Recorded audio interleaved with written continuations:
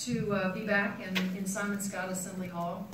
I want to first, we had a terrific crowd tonight, and you know, Thursday night,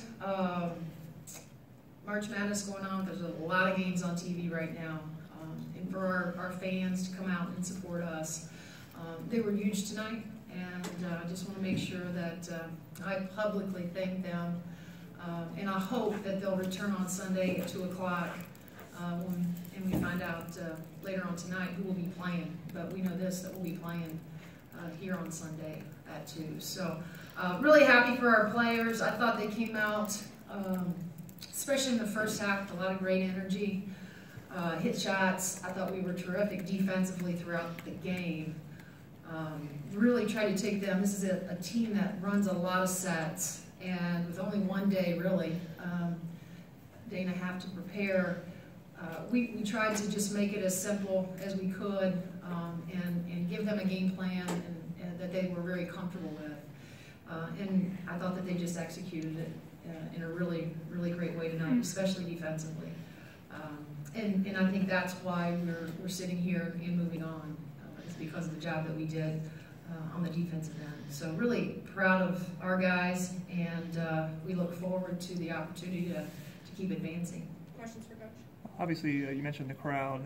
More than just aesthetics. I mean, it seemed like when they got close, the crowd would get up, and then you guys would make a push back. I mean, is it a tangible thing that you think? Oh, there's no question that they give you energy, and the thing that we appreciate about our crowds is that there's an intelligence about them that they know when we need that. You know, whether it's we need to get the stop or it's a big possession and we need to score.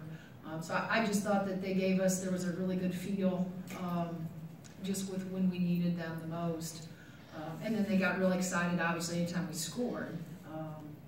And there's a lot of excitement there, too. And that just gives your kids energy. I mean, it's instant energy that the crowd gives your guys when they're playing well and they're hitting shots.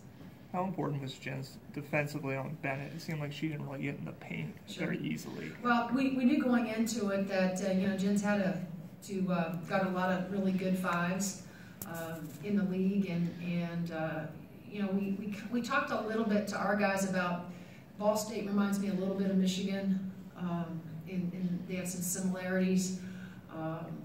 Purdue and the fact that they use so many different actions, screening actions. And so we knew it was going to be critical that Jen was very physical with her from the start, and then she got into early foul trouble. I thought Kim Royster came in, gave us some great minutes. Lost her a few times underneath the basket, but I thought for the most part, keeping her, you know, in check for most of the game was really important to you know, to us having success. You guys obviously had a hot start, but just coming out of the halftime after they'd kind of fought back, there was no signs of any given. You guys outscored 17-11 in the third quarter. Right. How important was it not to kind of fall back into that trap of slipping? We've learned a lot of lessons here in the last probably month to 3 weeks when we felt like, looking back at that Purdue loss in the NCAA tournament, that the way we came out in that second half probably had a lot to do with the fact that we lost the lead and Purdue ended up winning the game. So we made sure that as a staff, that was going to be the message when we left, that hey, you know, Ball State has nothing to lose, and they're going to stab and miss, they're going to trap, they're going to take chances. We have to make sure that we execute, we keep our heads. We got a little bit right before halftime, you know, with some careless turnovers. And so we talked a lot about that. The thing that I challenged our group, though, was not to go out in that second half with low energy and you know, not motivated, because it was real important that we had a good third quarter, I thought.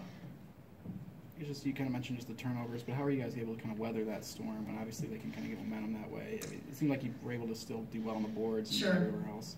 Well, you know, I think goes back to Sam, our experience, our veteran club, that you know, they understand that, you know, they got a feel for the game, what's inside the game, and when we're turning it over, you know, it just seems like calmer heads prevail in those situations, and there was just a lot of different parts of the game that I thought, when they started to make a run, then we were able to make a run. But after I thought halftime, our ball security did improve and got better, and they were still pressing us.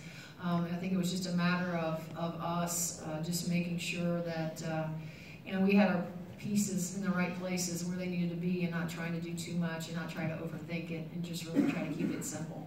And that has a lot to do with having a veteran club out there.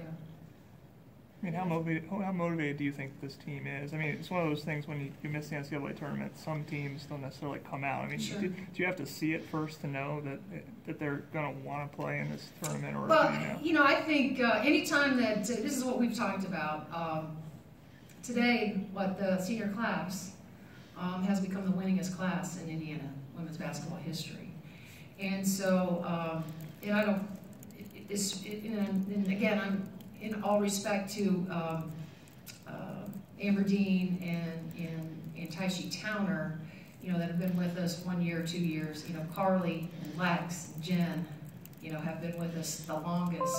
And so we mentioned that today, at our shoot around when we ended that they had an opportunity to become the winningest class in the history, as well as we have an opportunity to be the winningest team, in a season here in Indiana. So, we're playing for a lot, and that's the motivation. And, I got competitive kids, and I would expect nothing more than their very best, and it's about competing.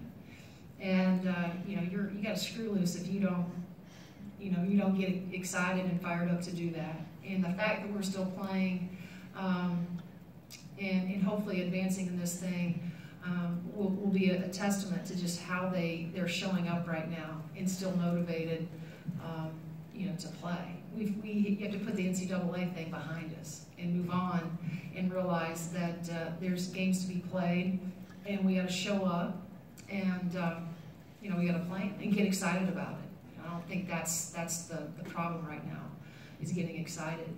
Because as I always remind them, there's a lot of teams out there that are done, and they're not playing. They don't have an opportunity to put on their uniform anymore.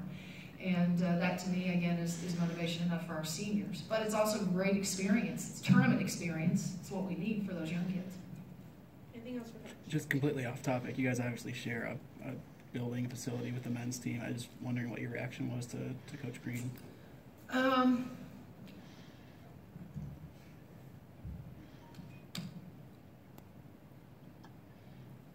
It's been an interesting day, and Tom is a friend of mine, and so is that staff. And it didn't matter if it was Tom. This is the time of year, that's really difficult, because not just Tom, but I have some other coaching friends in our game, the women's game, they're not at their respective universities right now. And that's tough. What we do is difficult. And I know, Sammy, you didn't want to make me get emotional, but one of the things about Coach Crean is that when we got here, he instantly became somebody that I sought out for advice. We had a lot of different conversations. He's somebody that stays in contact through, via text, or just making sure after, if it's a tough loss or if it's a great win. And I'm going to miss that. But I know this, I know something about Tom, is that not only is he a great coach, and I think he's a better man. And I'm so grateful and blessed that I can say that I had the opportunity to work along the side of him, but I'm even more grateful that I can call him a friend. And so that's what it is. And here's what I do know about him. He's gonna move on, and he's gonna be fantastic at his next stop. There's no question. And I'm going to keep following him and cheering him on. And I know this, he's going to do the same for me and our staff and our players, because that's the guy he is. That's who I get to work with every day. And like I said, for that I'm extremely, extremely lucky.